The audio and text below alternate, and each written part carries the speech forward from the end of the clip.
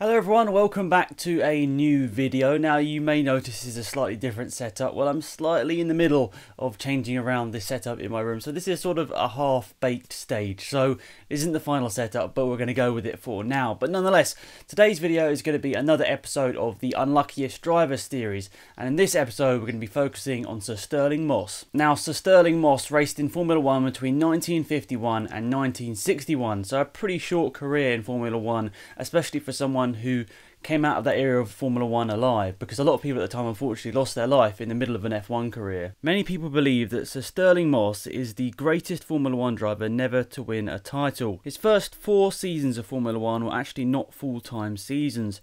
He raced for multiple teams and he got his first podium in 1954, racing for the Equip Moss team. There's no relation there between himself and the team. In 1955, he had gone to race for Daimler-Benz, winning his first race at the British Grand Prix. He would go on to finish second place in the 1955, 1956, 1957 and 1958 World Championships, so 4 consecutive years finishing second place in the championship. In 1955, he finished just 1 point behind Mike Hawthorn after dropped scores, where only the 6 best finishes were taken. In those years in Formula 1, he won some of the most iconic races in the sport, including Monaco, Great Britain, obviously the British Grand Prix, and the Italian Grand Prix held at Monza, all seen as by many as some of the greatest Grand Prix in terms of history at least. He would come close to winning the title again in 1959, 1960 and 1961. He finished P3 in those 3 consecutive seasons. In these years he won the Monaco Grand Prix twice more and was unlucky not to win a championship because he had a very unreliable car. And at that time of Formula 1 where the car was so important, of course the driver was very important in terms of getting the most out of that car, but when a car was unreliable, even if the driver was at the top of his game, he could still not go for a championship.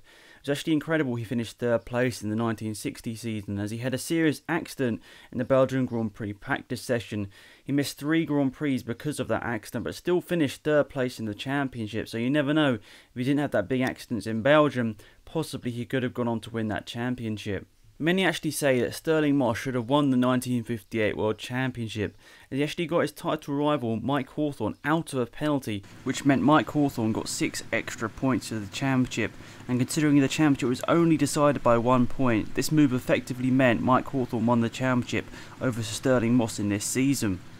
So basically in this scenario, something happened on track, meaning that Mike Hawthorn got a penalty for it, and so Stirling Moss sort of backed him up and said that no, he shouldn't be getting a penalty for this. So basically, Mike Hawthorn got out of a penalty, and so Stirling Moss effectively cost himself a championship through being too nice to a team, not even a teammate, just a rival really, but I guess at the time they were both British in Formula 1, so they were sort of, I could say, good friends. So in a way, it's kind of sad that he wasn't a little bit more competitive in that way, because of course in Monday Formula 1 I don't think you'd see anyone sort of helping a rival out to get them out of a penalty, because they're always complaining on the radios about he should get a penalty for going 2 centimetres off the track. But back then obviously I'd say there's a bit more camaraderie in the sport, everyone realises how dangerous the sport is, everyone sort of bands together a bit more, but that effectively cost the Stirling Moss a championship in 1958. In 1962, Moss crashed in his Lotus at Goodwood, which put him in a coma for a month and put the left side of his body into sort of a temporary paralysed position for 6 months. After this, Moss decided to retire from Formula 1, and after a private test later in the year after he'd recovered from his injuries, he'd realised he was much significantly slower than he was before. Even though he was technically retired from motorsport, Moss would ended up racing in some sports cars in the 1970s and in touring cars in the 1980s, but has decided not to really race that much since. Moss even did a qualifying session in the Le Mans Legend race in 2011, but he admitted after that qualifying session that he had scared himself and he retired from motorsport indefinitely from that point. It's kind of crazy because you're actually racing up to the age of 81, which is awesome. I mean, I don't know whether you'd see Lewis Hamilton, Sebastian Vettel. I honestly don't know whether you'd still see them racing at the age of 81. So as of right now, Sir Stirling Moss is 88 years of age, and unfortunately for him, he's obviously gone through quite a bit of sort of health conditions over the last couple of years, which has obviously taken a big toll on him. And he's sort of retired from public appearances, as sort of silly as that sounds. When there's someone as famous as Sir Stirling Moss, of course people are going to keep asking him to do events, get involved in Formula 1 in some way, but at the age of 88, you need to sort of say, yeah, enough's enough here. I need to just sort of enjoy the rest of my life in a way, because he doesn't want to be doing media appearances right up to the end. And obviously after the illnesses that he's had, it's obviously kind of, you need to just take that time away. And I'm sure he still watches Formula 1, still, you know, watches it from his TV and still enjoys it. But, you know, he's got to the age where he just doesn't need to be involved in the sport as much. And I think that's great. I mean, it's great that he's taken that step. I mean, I don't know whether a lot of people in Formula 1 would just, you know, push it out the way like that. I guess a lot of people want to stay involved with it. But, yeah, it's great to see Sir Stirling Moss have an incredible career. But he was so unlucky not to get a World Championship in 1958, especially, where he probably should have had that championship, as I've already explained. So I just want to read off some of the statistics from Sir Stirling Moss's career, because of course he didn't have the longest career, but he still had some amazing success. So I've got it on my phone right here, so I apologise. But he had 16 wins in his 66 starts in Formula 1, which is a pretty good turnover rate, especially with the cars being as unreliable as they were back then. He had 16 pole positions, 19 fastest laps, and his last race win was in the 1961 German Grand Prix. So he got his first race win in the 1955 British Grand Prix. So he had, what, 6 years of big success in Formula 1.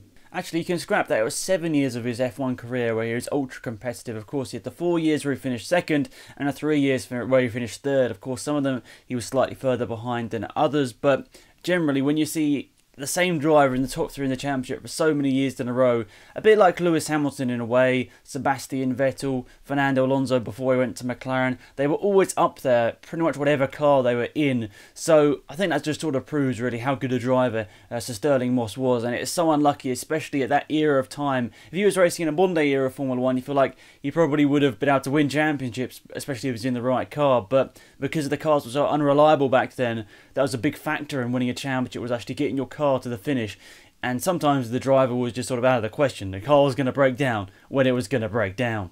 Actually having a look at sort of just the history of the Stirling Moss and what sort of happened in his era, and apparently at the time, of course I wasn't alive, but looking back, a lot of people saw him in the way that they see like Lewis Hamilton nowadays in Formula 1. He was sort of in pop culture in a way. He was in celebrity culture. He was that famous. Now that's obviously kind of hard for me to sort of judge because I wasn't alive back then, but it is kind of crazy to see. He doesn't seem like the sort of guy that was out there as like Lewis Hamilton, for example, but he really was, apparently back then, the same sort of guy. He was really involved in celebrity culture, and he was just a massive name in England, especially, obviously, because that's where he's from. So, yeah, he was such an unlucky driver throughout his career not to get that World Championship, in a slightly different way to Fernando Alonso, where Fernando Alonso basically just didn't choose the right team to go to at a certain stage of his career, basically the one he's in right now. And that's the reason why Alonso hasn't had more race wins and more championships, is probably because he just hasn't been in the right car and team.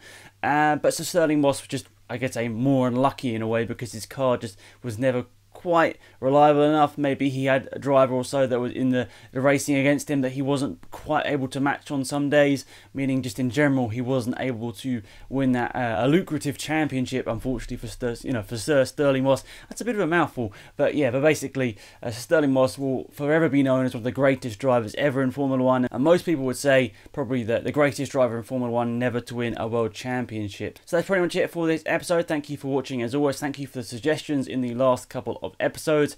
It is very, very hot in the UK right now. I'm probably going to upload this the day after I record it, but yeah, I mean, I've actually not been in England that much recently, and it's actually hotter here in England, weirdly. So, yeah, basically I'm going to be going on to more travels over the next couple of weeks / months. So, unfortunately, there's not going to be such regular content on the channel, guys, but I just want to say massive thank you to all the support, and there will still be content. I've sort of taken 2 weeks off, and I'm back now. I'm going to be posting hopefully 2, maybe 3 times a week, but we'll stay 2 times a week for now. So yeah, that's pretty much it, guys. Thank you for watching. Have a great day, and I'll see you guys around soon.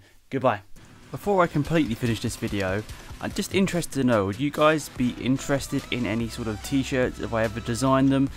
I have been thinking about it. I mean, I know I haven't really got a massive fan base to be selling t-shirts to, but I don't know, I felt like there might be a possibility. So if you want, maybe you can leave a suggestion down in the comment section, or maybe you can give me just an idea that you might be interested in some sort of t-shirt. I wouldn't be any sort of in the need for money in a way. I'd just literally be selling it for like retail price. So yeah, it's not money thing at all. It just, if you're interested in these sort of t-shirts, probably not, but just thought maybe you might be interested. So let me know in the comment section. But thanks for watching, guys. See you guys around soon. Goodbye.